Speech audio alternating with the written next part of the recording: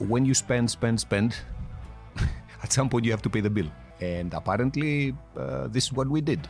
And the thing is that we all did it. Yes. It's very easy to blame the politicians and we say all that... did who? Who are you talking about? We, the people.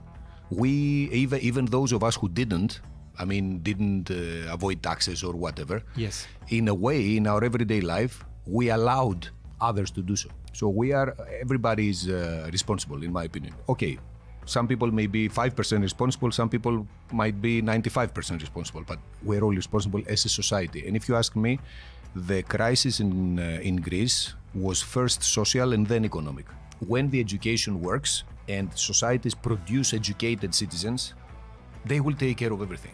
They will vote for the right people, they will make the right choices. Even the wrong choices that they will make, they will be able to analyze them and learn from the mistakes, because you don't learn from failure, as many say. You learn from thinking about what happened.